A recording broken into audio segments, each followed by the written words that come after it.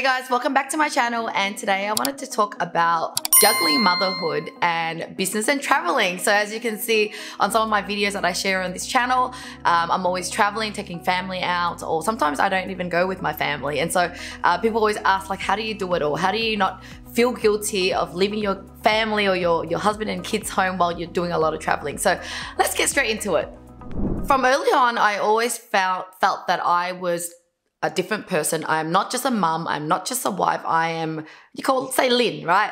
And this Lynn really just needs to fill her own cup up, And so even when I was really young, I had a kid at 20 years old. I still really prioritized myself having fun, going out with friends, because I always knew that if I'm not happy, then I'm never going to be able to have that motivation to actually, take care of my son, or really motivate myself to work hard and be there for my son, or be successful. And so I've taken on that kind of belief as I've became, I got married, have more kids. And so straight away, even when we had kids, I made sure that me and my husband have our own time together. And it's not just because we feel bad that our kids are young or etc. And, I would take opportunities to go to places like Coachella, where a friend of mine was having a hen's party and she was like, hey, we're going to go to Coachella. And I really thought about it and said, would this make me happy? Is this an exciting opportunity? And I said to myself, yes, I do. I knew that it's very rare for me to actually have any friends left at that age that would want to go to places like that. And so it was in America, and I think my last son was maybe less than a year old, and it was just so fun, and I'm so glad that I did it. And when people look at the photo, they're like, wow, you're still this young girl going out, going to festivals, and you have small kids. But it never bothered me, because I don't care what people actually think about how I live my life. I care about my happiness. I care that my children have an opportunity to actually grow some independence, because sometimes as parents, or as a mum, you think that by being there, spoon feeding them, making sure you're always there watching them, telling them what to do, that's called love, and that's called taking care of them. But I think that what we're forgetting is that by doing that, they don't get to grow up. So I'll give you an example. I just came back from a retreat, 4 nights. One thing I was worried is, oh my God, my husband doesn't know how to make food for the kids. But then at the end of the day, I felt like, no, I want this opportunity for him to also just step up as a father.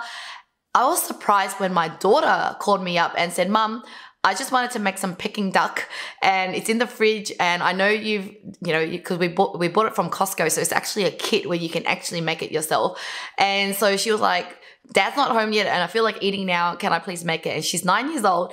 And I would remember saying, no, it might be messy and it's hot, and I'm not sure, if you could do it. So just wait for Dad. But I stopped myself and said, hang on, I need to give her an opportunity to grow up. And so I said, okay, go and do this, and gave her instructions, and we did FaceTime, and she started making dinner. And my husband was so happy when he came home to a 9-year-old who's made him dinner. So she made him Peking duck.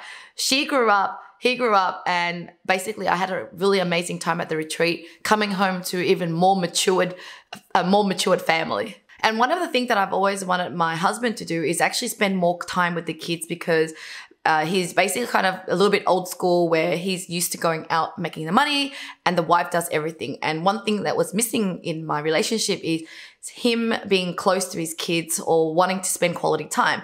But because I traveled, I went away, I got photos of them doing bike riding together. He taught him how to ride a motorbike, and I was just so happy. And I think that by being away allowed me to also create some love and that missing feeling for my family, and they also miss me. But most importantly, I think it's just helped them to really grow up. And when it comes to parenting, I don't think anyone has the Bible or the manual to do it, and everyone's just guessing their way through things.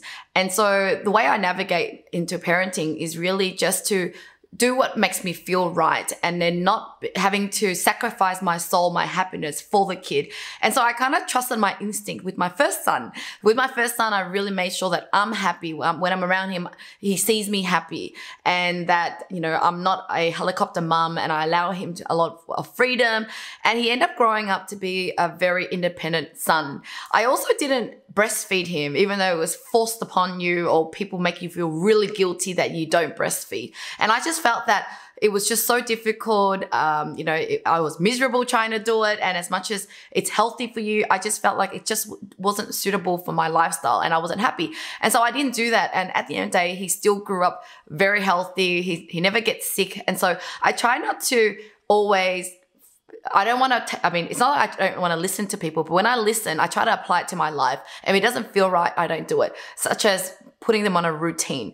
Strict routines created a lot of anxiety. I see that sometimes kids can get even more crazier when they're out of routine, whereas sometimes the kids that are used to kind of adapting to the environment can handle that changes as well. And so how I've done it initially is just following my heart.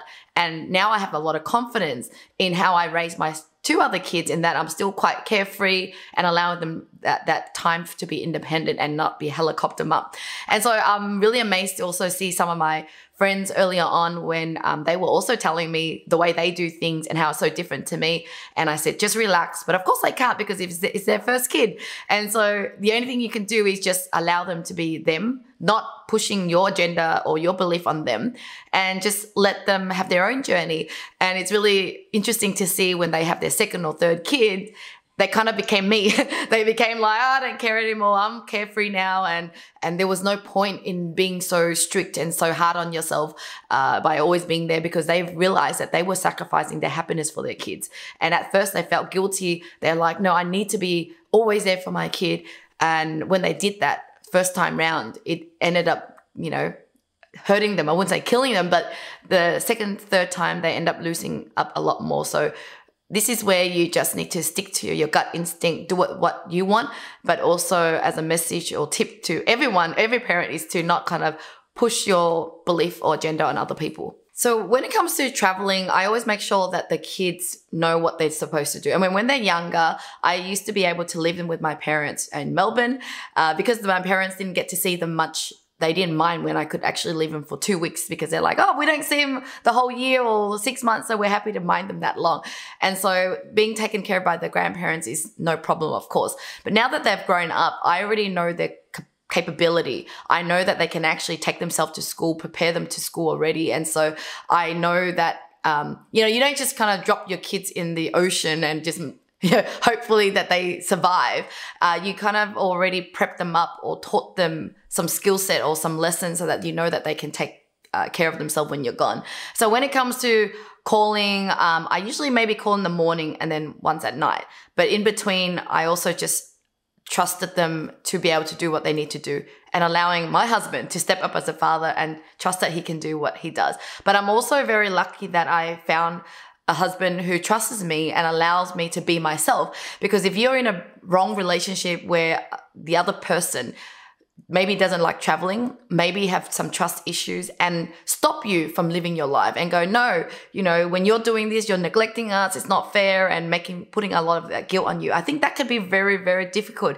And I remember being in those relationships and I got out of that. And so I asked the universe, in one of my shopping lists was that my husband was going to be someone that was trusting, that didn't have insecurity, that just never get jealous. And I think that helps me whether I'm traveling or when I'm going out with friends or whatever I'm doing, whether I'm networking a lot in business. He just trusts me and he knows that I, will always do the right thing and come home. So just to wrap up here, I really encourage you as a woman to really prioritize your happiness, do what makes you feel good, and don't allow your kids or your parents or your husband to make you feel guilty, because at the end of the day, it's your life and I encourage you to live it the way you want. So thank you so much for watching, and love to hear what you think about my thoughts in the comments below, and I'll see you next time. Bye.